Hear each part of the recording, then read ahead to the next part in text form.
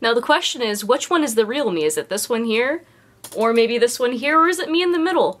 Well, I would hope it would be in the middle because I'm not made of plaster, but these plaster busts are so easy to make, and with Halloween right around the corner, these are gonna be awesome to go and have, especially if you want to go and make some special effects prosthetics, and you really need these to go and start making prosthetics in general. So in this helpful video tutorial, we'll be learning how to go and make plaster cast and plaster bust of your face to go and use for special effects makeup, or to use as a creepy decoration for Halloween. Imagine this hanging on your wall, how cool that would look. Plus also too, these are just a great base for your special effects makeup, so let's get started.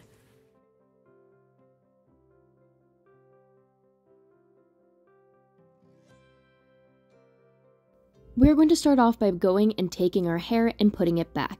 Next, you're going to need a bald cap. There are latex ones, silicone ones, or you can just use plastic wrap instead, as long as you can cover every piece of hair on your head, minus your eyebrows. Those we're going to cover in just a couple minutes. Take the bald cap and adhere it to your head. Do not use liquid latex or latex if you are going and using a latex bald cap, because you will not be able to go and use the bald cap again, or reuse it or repurpose it. After it is glued down and adhered, what you're going to do is take petroleum jelly and put it onto your eyebrows. You need to put a really good amount onto them because you do not want any of the plaster sticking in. If it does stick in, it'll mold to your eyebrows and you'll end up pulling out your eyebrow hair. This is plaster gauze. This is skin safe, so what you're going to go and do is cut pieces of all different lengths. They should be pretty small to pretty large, just not any larger than pretty much your face span. Now take this and put it into cool water. And after you have it in cool water, you're going to go and wring it out. Wringing it out makes it a little bit easier to go and apply, and you won't have water go and drip down your face. You want to start off by covering your nose. At this point, you want to consider also having help from someone else. I did it by myself, but you can safely do it by yourself. Just make sure you don't cover your nostrils when you're doing this. You need to still breathe. Prep some of your skin with a little bit of lotion if you would like to. It's just going to make it a lot easier to go and remove these gauze after the fact of it drying. Now take another piece of the plaster, put it over the top of your nose, and again, do not cover your nostrils. Take another strip, put it over your forehead, and what you're going to go and do is you're going to go and overlap pieces as you go. You need to make sure every piece is touching. And yes, you are going to put this over your lips. And again, be very conscious to make sure that your nostrils do not get covered. Continue to go and add pieces. As you can see, I'm just overlapping the pieces and you're going to get a pretty much basic layer. Now take a smaller piece of the gauze and cover your septum. Make sure that your nostrils are not covered at all. You need to have those open the whole time. Continue to layer this plaster gauze and let the first layer go and dry. Because I am making this face mold by myself, I am not covering my eyes, and I really do highly suggest that you do not cover your eyes if you don't have an extra hand, and you probably don't want to cover your eyes in general. Now after the first layer is dried, go and use your fingers to tap around to see where there are squishy spots.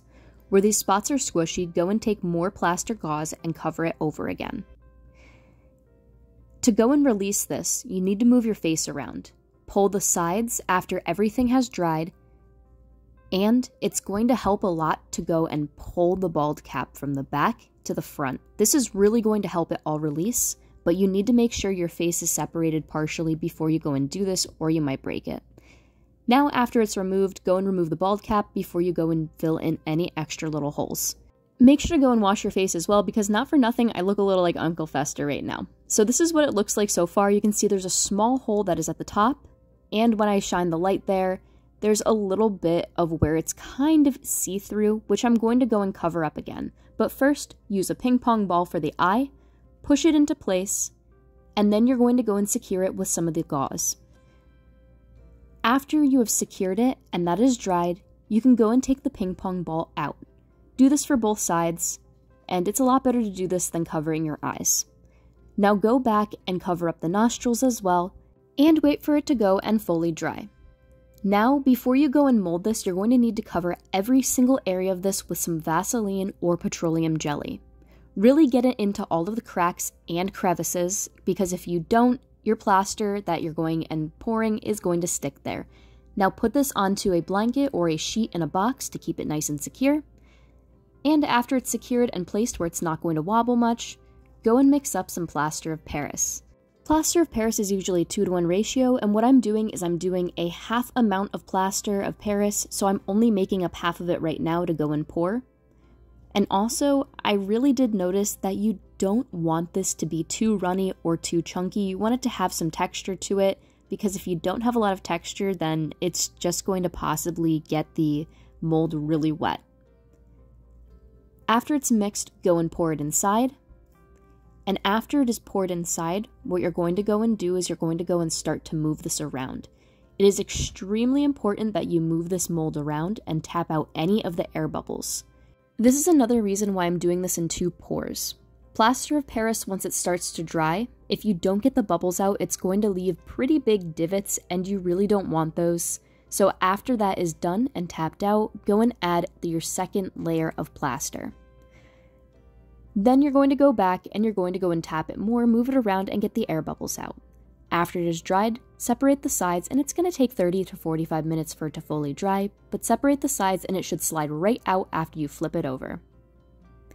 After it is out, and as you can see, there's some marks and stuff here, you're going to want to go and smooth out any of the marks and any of the holes.